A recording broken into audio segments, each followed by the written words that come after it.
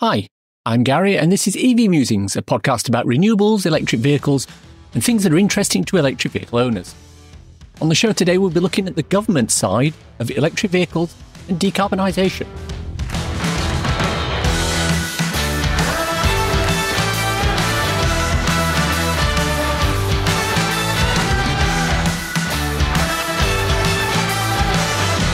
This season of the podcast is sponsored by ZapMap, the free-to-download app that helps EV drivers search, plan, and pay for their charging. Before we start, I wanted to ask whether you thought that the Q&A session from a week or two back worked for you. We did cover quite a few topics in quite a short period of time. But if you do like that sort of format, let me know. I'll get one scheduled in for the next season.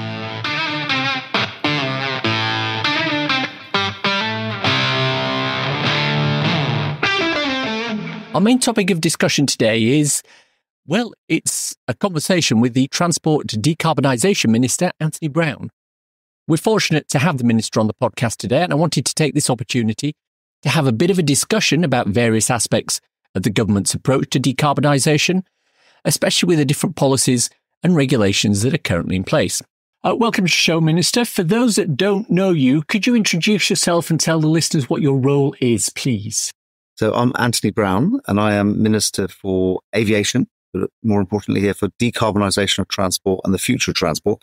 So in terms of decarbonisation of transport, obviously a key part of that is the moving to zero-emission vehicles. So I spend a lot of time on the promoting electric vehicles in particular, but with technology neutral, electric charge point rollout, but also I deal with sustainable aviation and also anything to do with airports and airlines comes under me as well. Okay. Now, before we go any further, can I just ask you, do you drive electric vehicles yourself or in the family drive one? So my last two cars have been hybrid electric petrol vehicles, and my Ministerial car is an electric vehicle, but I'm in the process of researching a full electric vehicle. Fantastic. Now, obviously, we have a lot of overlap in your area of responsibility and my listeners. So can I ask you a little bit about the plan for drivers? Talk to me about that and your department's role in it, please. Yeah, well, there's lots about the plan for drivers. This is really just looking at how we're helping motorists generally, and a lot of them fall outside my remit. Actually, just there's another Minister for Roads, Guy Opperman, who makes sure that all the roads are fit to drive on. And there's a whole range of different things in there, including like 20-mile-an-hour zones and so on. In terms of the electric vehicles and decarbonisation of transport, there's various elements in there about connection to the grid, which is really important. One of the key barriers on the charge points is actually being able to connect them to the electricity grid. I mean, to a lot of charge point operators, and that we made various quite sort of detailed proposals in there and speeding up the installation of charge points. So in terms of simplifying the licensing regime, so-called Section 50 licenses, and turning them into permits. And basically I've gone through with the charge point operators all the barriers that they have and trying to see what we can do to remove the process of that. I can talk in more detail about that if you want, but a lot of it was put in the plan for drivers. Now, in particular in there, there's a section that says new measures to support electric vehicle drivers from the government's plan for drivers of law, including grants for schools, cash for councils, and new proposals to boost charge point numbers. Can you talk to me a little bit about that? Expand on that, please.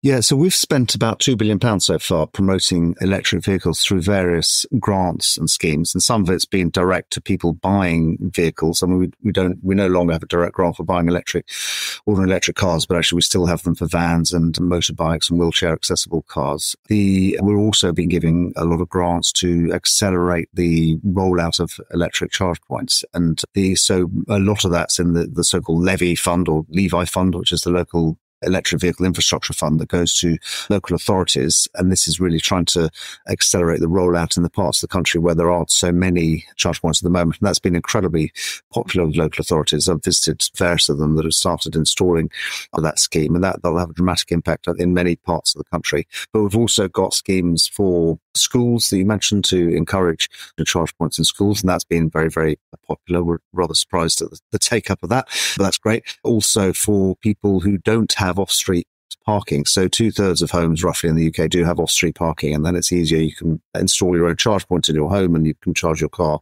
right there and then when you park it. But actually 1/3 of homes roughly don't have off-street parking. What do? So a lot of them, they're obviously close to the road and they could put a cable out to the road, and that's cross-pavement solutions. And we've started a grant for that to help people do that. And actually there's lots of new systems now. We can have a little gully with a little cover on it, so there's no trip hazard across the pavement. But obviously you've got to get local authorities to be comfortable with that, and some of them are going through a sort of a discovery process, shall we say. And then there's other grants that we have for if you're in rented accommodation and the landlord's not that keen to install a charge point because of the cost and they don't get the benefit. So we've got grants for that. So there's a range of different grants, and we keep them under review the whole time to look at where there's most impact. We don't want to obviously waste valuable taxpayers' money funding something that's going to happen anyway.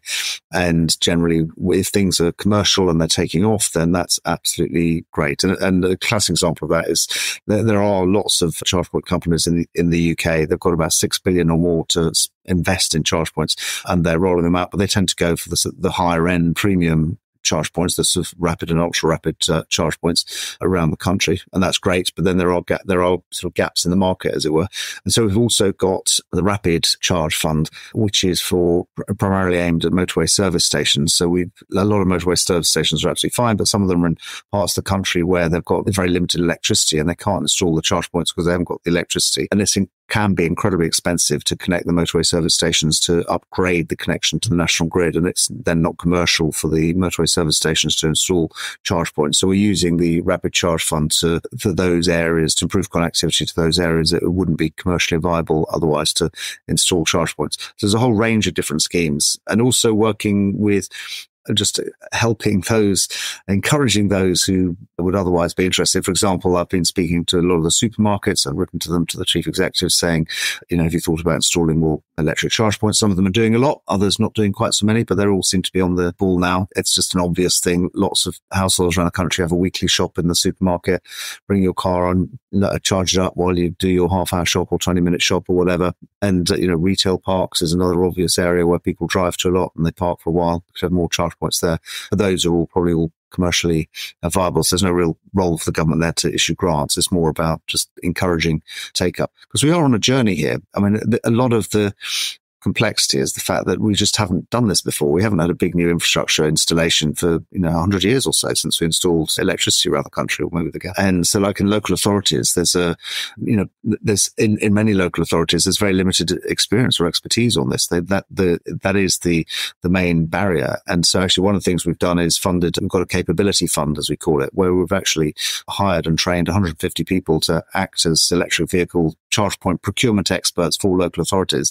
So they know the whole regulatory and commercial and legal regime, and they literally go and work with the local authorities to help them work out how to procure and install the charge points. There's many different models, there's many different sort of legal questions about it, and if you haven't done it before, then for the local authorities it can be quite difficult. So as I say, we're sort of identifying where all the different barriers are and then removing them, building up capacity and accelerating the rollout.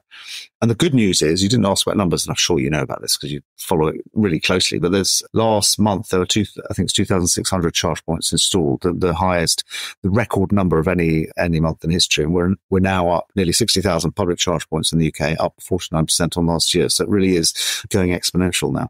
Yeah, there are some superb improvements being made from a charging point of view. And I think it's excellent to see that and the role that the government is playing in that. Can I just loop back to the 150 individuals that are working with the local councils? Are they doing that on a specific council basis, or are they available for any council that needs that assistance? So we've offered the assistance to all councils, and the individuals are working for individual councils, if you see what I mean. They're not in a sort of call centre somewhere.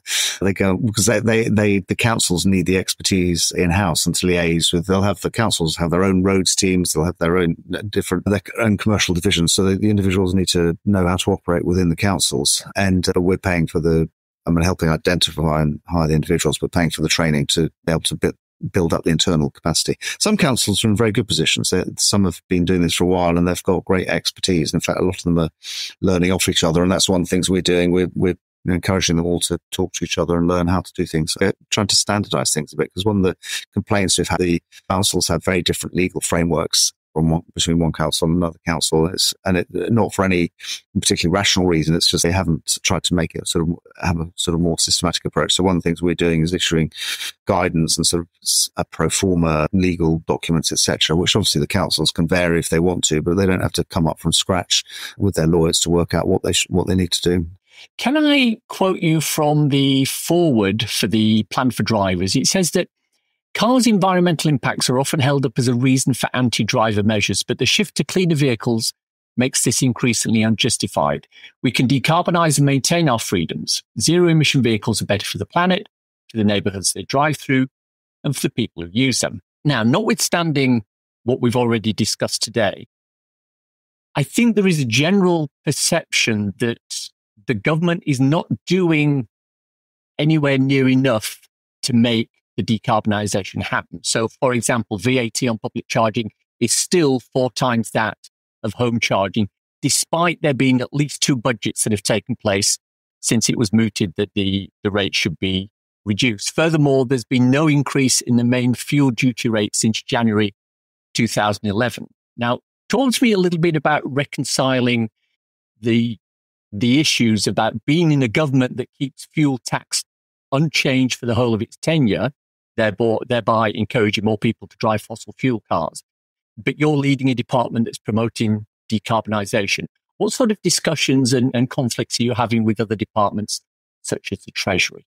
So the point about fuel duty is just that obviously there are a lot of people who live in rural areas who don't have electric cars. And until recently, the ranges of electric cars may not have been good enough for them. And we don't want to penalise people living in rural areas. And I have a rural constituency and people completely depend on their cars to go to work and to shop and so on. Get, understandably frustrated about duty going up inexorably. So that's a sort of help for them generally. As I said earlier, that we have spent £2 billion so far, which is quite a large sum of money, promoting the rollout of charge points and electric vehicles generally. It's a grant to the people buying electric vehicles of different forms and subsidies for the charge point installations where they're not commercial. Could we do more? I mean, obviously we can always do more, and we're always reviewing different policies. So you mentioned the VAT on charge points. So this is a point that's raised to me very frequently, and it is obviously a Treasury policy. You're right, it's 5% on domestic electricity, it's 20% on non-domestic electricity. And all I would say is that the Treasury keeps tax policies under review. And there are many different considerations, not least treasurers need to raise money to pay for public services like hospitals and schools. But all taxes are kept under review.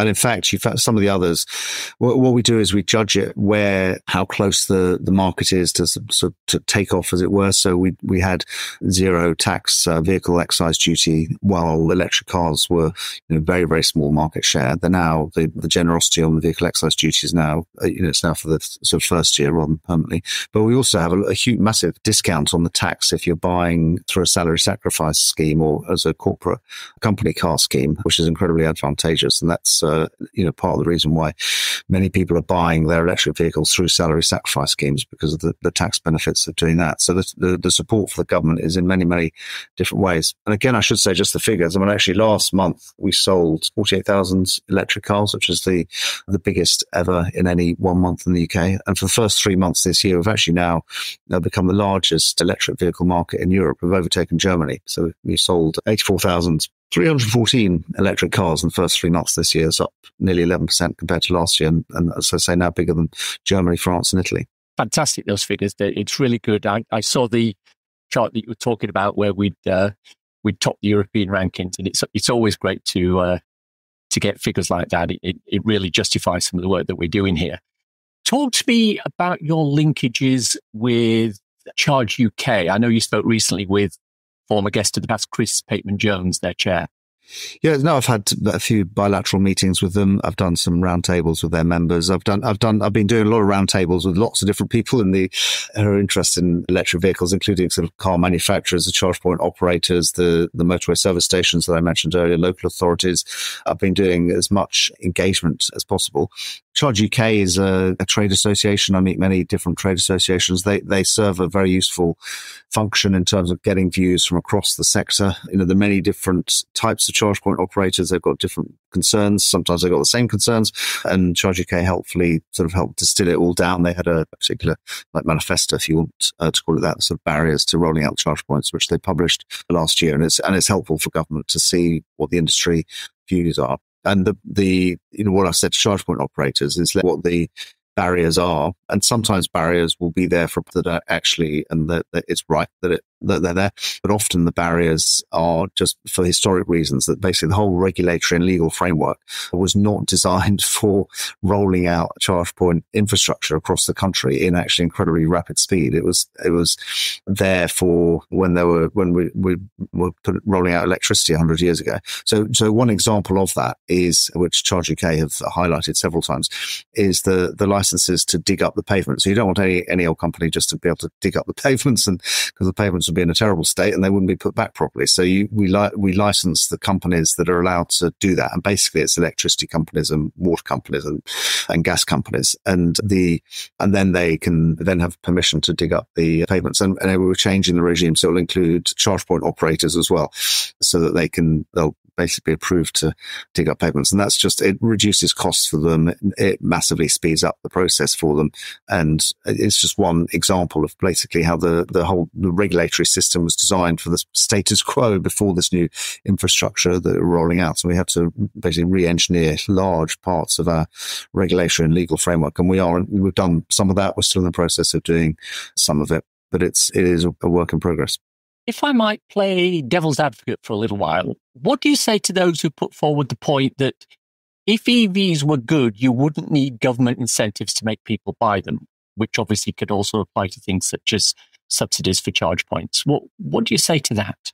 So the intervention of the government is highly unusual. So we've got the zero emission vehicle mandate where we've actually stipulated market shares, as you obviously know, so 22% this year and rising to 80% by 2030 and then 100% by 2035. And there's really no other area where the government says, right, this is the market share that the manufacturers must sell. And we've put lots of flexibilities in there. We've done it in conjunction with the industry. And I don't want to sort of play down how challenging it is, but fundamentally they support it. And the reason for that market intervention is because climate change is the biggest market failure in history, as Nick Stern, the former chief economic advisor, the government said, or chief scientific advisor, that actually it's clearly the reason why cars developed in the way they were is that petrol and diesel is an amazingly effective power source, and we can dig it out of the ground very easily. But there is a long-term damage to the planet doing that, and that damage is paid for by the whole of humanity, not just by not particularly by the people burning petrol. That is a market failure. And so the solution to a market failure is for the government to intervene.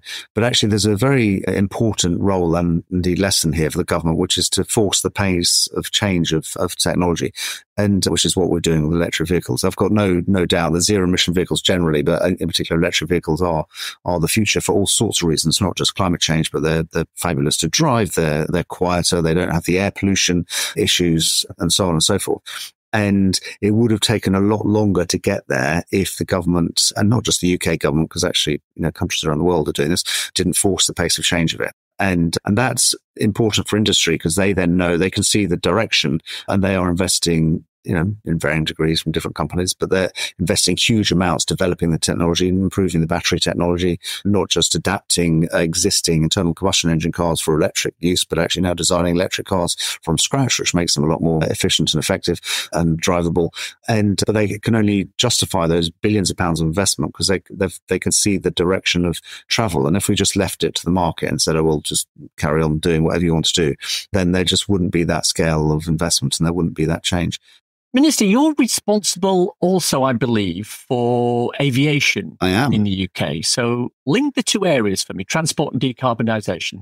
And I understand you've got a pilot's licence. Yeah, I do. I have a private pilot's licence that unfortunately is kind of expired because I'm at that situation where when I've got the time to do it, I don't have the money. And when I've got the money to do it, I don't have the time.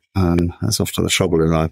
If we look at aviation overall, there is really only one way to reduce the carbon footprint from flying, and that is to fly fewer planes and fewer flights. Do we really need, for example, 30 plus return flights from London to New York every day? So I would dispute that the only way to reduce the impact of flying is to have fewer flights, because actually there are lots of things we can do to reduce emissions and substantially reduce emissions without reducing the number of flights. So, and in fact, in the government, we don't think we're in the business of telling people not to fly and not to go on holiday or not to do business trips and so on. So the biggest impact is sustainable aviation fuel. And we will very shortly be publishing 2 documents on that. And the first is the mandate, which requires airlines or in fact, the fuel suppliers to produce 10% SAF by 2030 years' time. So 10% sustainable aviation fuel. And that reduces emissions by about 70%. And we're also trying to encourage a SAF production industry, sustainable aviation fuel production industry in the UK. And it could be made from many different, so largely waste, either sort of from biogenic waste, also from woody residues, old tyres, tyre pyrolysis, or municipal waste. But that reduces emissions by 70%. And it's a drop-in fuel, which means that actually you can use it on existing aircraft without making any engineering changes. And we had the first 100% SAF flight from London to New York in November, which was with Virgin Airlines, and Richard Branson and the Secretary of State for Transport, Mark Harper, were on board. And that was fueled by used cooking oil, which had been converted by the miracles of industrial chemistry into kerosene for an airplane. And there is already a plant in Britain. We've got one plant that produces synthetic or sustainable aviation fuel. And so, and around the world, there's sort of agreement that is the sort of the biggest, quickest impact we can have on reducing airline emissions. And indeed, many airlines are going out of their way voluntarily before there's any legal requirement and buying up big contracts with SAF producers around the world because they do want to get to net zero. They know that it's not sustainable for them not to contribute to getting to net zero. That is the big impact. But then there's other technologies coming down the line. So on the Jet Zero Council, this brings all the industry together. And we met last week at Cranfield, and on the agenda, the main item was about the move to hydrogen powered planes. In fact, there's a lot of work going on in this area about hydrogen powered planes. And indeed, we've had a hydrogen powered flight in the UK already. These are generally smaller planes at the moment, but there's a lot of work in that area, not just in the UK, but globally, although I think we probably are leading in many ways. And certainly a lot of people, if you speak to Airbus about it, for example, obviously the big European aircraft manufacturer, they're doing a lot of work on hydrogen power planes, and certainly think that's quite a viable option for the future, but it is longer term. It's not going to be certainly not going to be the next decade or so until that happens. And then for smaller planes, you've also got electric planes. And again, this is as a result of advances in battery technology, largely driven by the decarbonisation of road transport, where all the car companies have been investing in better battery technology. But having a better power to weight ratio means that batteries can now be used for small aeroplanes and indeed flying taxis, which are effectively drones, but with drivers in them or pilots in them and carrying passengers. And that is now, again, there's lots of companies working on that. And that's definitely a viable option for some sectors of the market. It won't be long haul at all because the batteries are way too much, but certainly shorter haul flights. So there's a range of different technologies coming through which will dramatically reduce emissions from aviation. Certainly the calculations that we've done and that we've published reports on this is we reckon we can get within our net zero target of trying to get to net zero or the legal commitment to get to net zero by 2050, that actually we don't need to tell people to stop flying. We can do it by these existing and new technologies. Do you think there's a case to say that, I don't want to stop people flying at all. I know there are people who've got relatives abroad and it's the best way to get there, but it's cheaper for somebody to fly from London to Prague for the weekend than it is to take a train from London to Newcastle.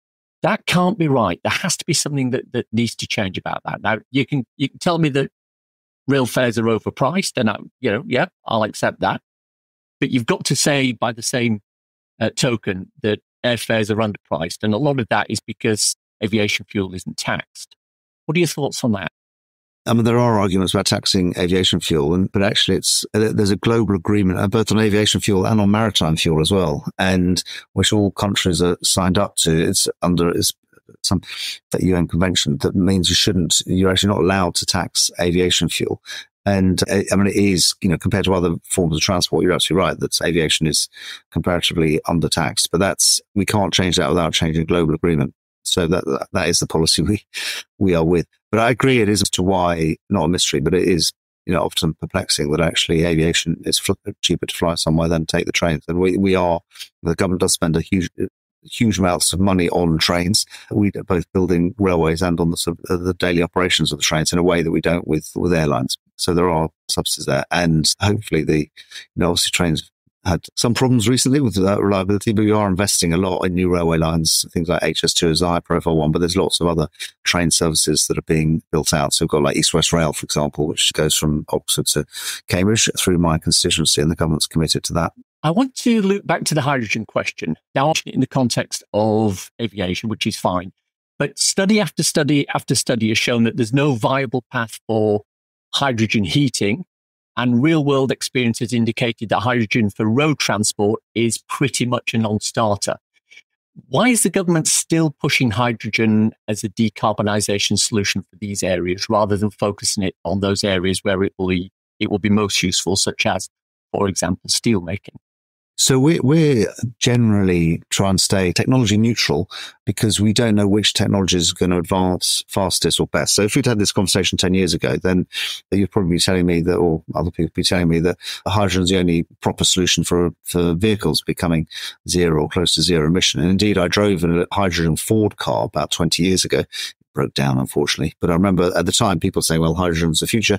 But actually, battery technology has just developed so rapidly that it's clearly come out, certainly for smaller vehicles, come out the winner. We now have commercial vehicles up to 26 tons that are hydrogen, that are electric powered, rather battery powered, and they're on the market. We don't have them for the very heavy goods vehicles, like the 45 ton trucks, and maybe if battery technology carries on progressing in the next 10 years as it has in the last 10 years, then I think the very heavy trucks could end up being battery powered rather than hydrogen powered. But we don't want to rely on those technological improvements. And so there are manufacturers out there who are very interested in exploring hydrogen for heavy goods vehicles.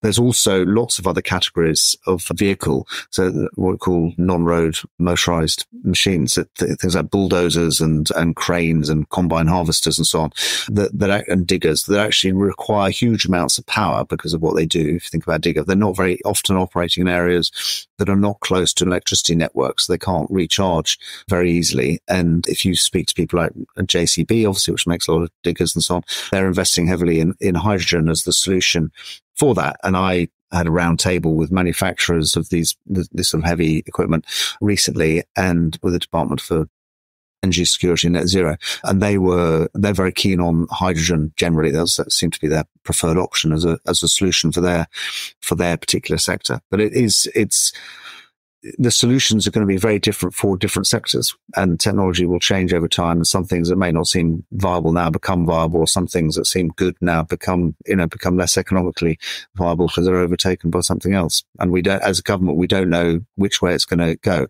And we can try and force, and we can try and encourage change and development in a certain direction. We pay for a lot of research and development. On this department, we pay about £1/3 billion a year on the research projects. But also, we've got the other point is we've got to be internationally coordinated, because a lot of these markets and industries are very, very international, and we don't want to go down a route just the UK. If the rest of the world goes off in a different direction, we could end up being very, very problematic. And I mean, for manufacturers in the UK, but also just for people in the UK wanting to buy equipment. So an example is high-powered motorbikes, for example, where at the moment there is no battery solution for them. They don't have the power-to-weight ratio.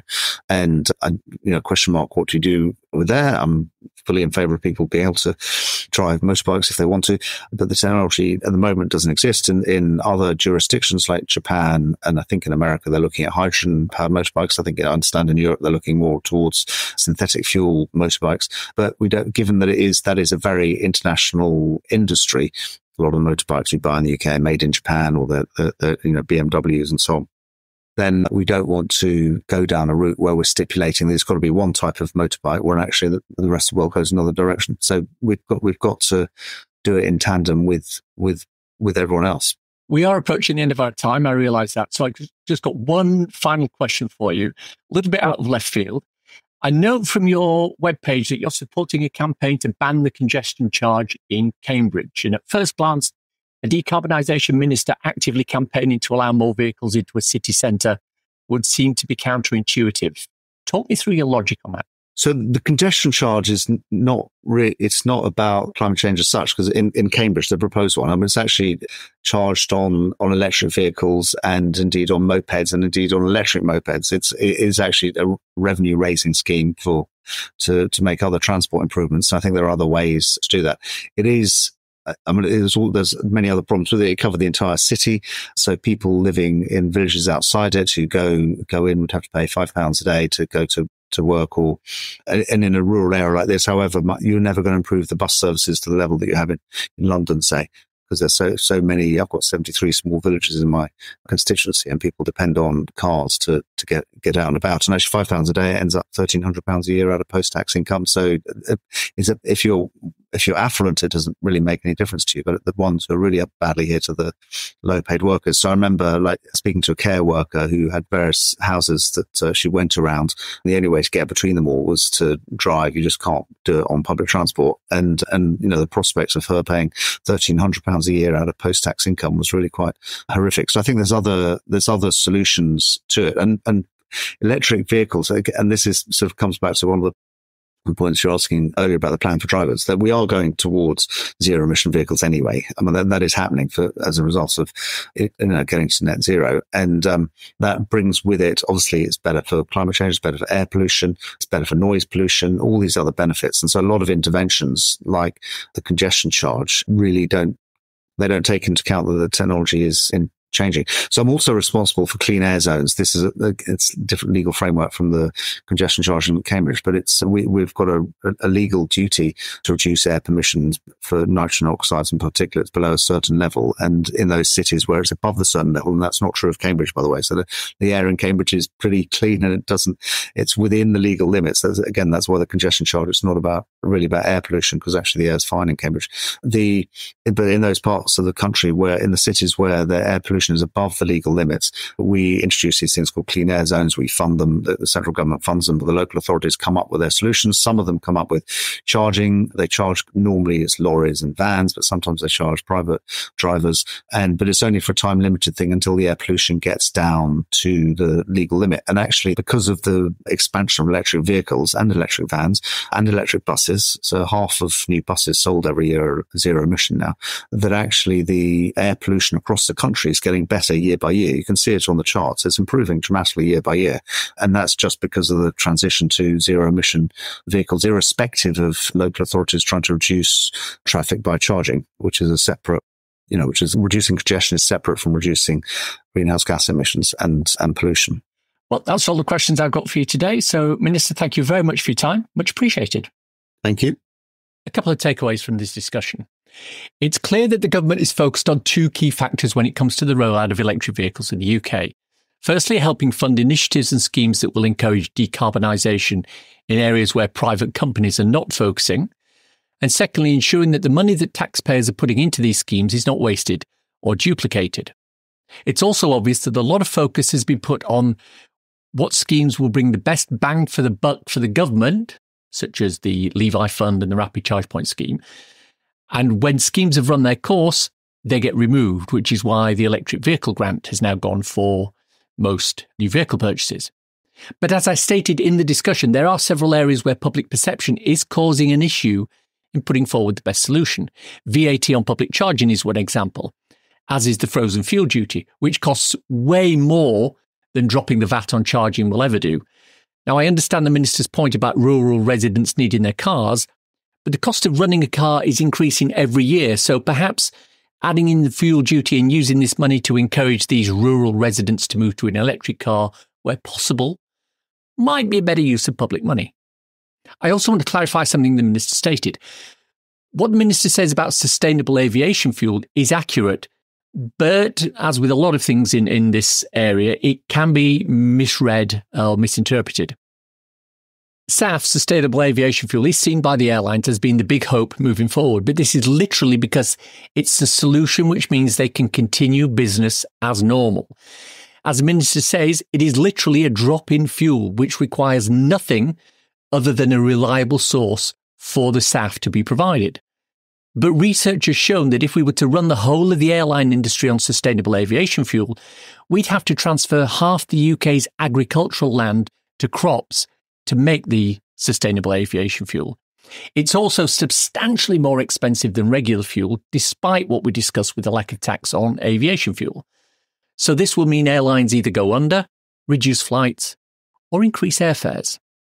Furthermore, there isn't actually a global agreement to not provide or to not tax aviation fuel, as the Minister states. There is a Convention on International Civil Aviation which exempts air fuels already loaded onto an aircraft on landing and which remain on the aircraft from import taxes. And there are certain bilateral agreements governing the tax exemption of airline fuels. But the EU is in the process of modifying many of these agreements, so it will be possible to tax kerosene for aviation purposes. My thanks to the Minister for his time. This interview was recorded literally a couple of hours after the late night vote on the illegal immigration bill in Parliament, so I appreciate the Minister making time for me. This season, we're looking at raising the awareness of carbon literacy with our listeners. One way we're doing that is with a carbon fact as read by carbon literacy trainer Anne Snelson. Every year, about 15 billion tonnes of fossil fuels are mined and extracted. That's 500 times more mining than a clean energy economy would require. So let's make the shift as quickly as we can. If you're swapping your car, find out about an electric vehicle. Swapping your gas boiler? Check out heat pumps or electric combi boilers instead. It's time for a cool EV or renewable thing to share with your listeners. An Australian dairy farm has installed solar panels and a battery bank at its dairy, and it uses the energy from them to milk the cows. M&J O'Connor Farming has just switched on a 100 kilowatt solar system with 6 13.8 kilowatt hour batteries. The power from the panels will be stored in the batteries and used in the early morning and evening to milk the cows at much reduced costs. Because the cows are usually milked before the sun rises and after it goes down, the power they're using was peak pricing, and increasing bills meant something had to be done. It's hoped the system will pay for itself in 5 to 7 years. To me, this is a critical part of the future of electricity generation and usage, being able to control when you pull power into your system and when you use that power. Bringing the power in at a cheap rate and using it at an expensive time of day will both reduce costs and help balance the grid overall. The EV Musings podcast is sponsored by ZapMap, the go-to app for EV drivers in the UK, which helps our EV drivers search, plan, and pay for their charging. ZapMap is free to download and use, with subscription plans for enhanced features such as using ZapMap in-car, on CarPlay, or Android Auto. And that's the show for today. I hope you enjoyed listening to it. If you want to contact me, I can be emailed at info@evmusings.com. I'm also on Twitter at MusingsEV. If you want to support the podcast and the newsletter, please consider contributing to becoming an EV Musing patron. The link is in the show notes. Don't want to sign up for something on a monthly basis? Well, if you've enjoyed this particular episode, why not buy me a coffee?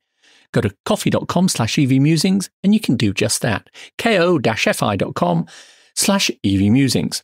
Takes Apple Pay too. I have a couple of ebooks out there if you want something to read on your Kindle. So, You've Gone Electric. It's available on Amazon worldwide for the measly sum of 99p or equivalent, and it's a great little introduction to living with an electric car. If you're looking for installing solar panel, storage battery and a heat pump, try So You've Gone Renewable. Also available on Amazon for the same 99p. And if you've got Amazon Prime and you can use the Kindle Lending Library, you can read them for nothing. Why not check them both out? Links for everything we've talked about in the podcast today are in the description. If you enjoyed this podcast, please subscribe. It's available on iTunes or wherever you get your podcasts. Please leave a review. It helps raise our visibility and extend our reach in search engines. If you've reached this part of the podcast and are still listening, thank you. Why not let me know you've got to this point by tweeting me at MusingsEV with the words, "Yes, Minister." Hashtag if you know, you know, nothing else. Thanks, as always, to my co-founder, Simon. You know, he runs a Facebook group for his electric unicycle friends. He's quite strict about who he lets in and who he doesn't. You've got to ride a unicycle, obviously, but nowhere in the rules does it state that it has to be electric. I bought a unicycle from a circus and tried to join. And when I was refused, I asked him why. And he told me, I mean, obviously, we can always do more, and we're always reviewing different policies. Thanks for listening. Bye.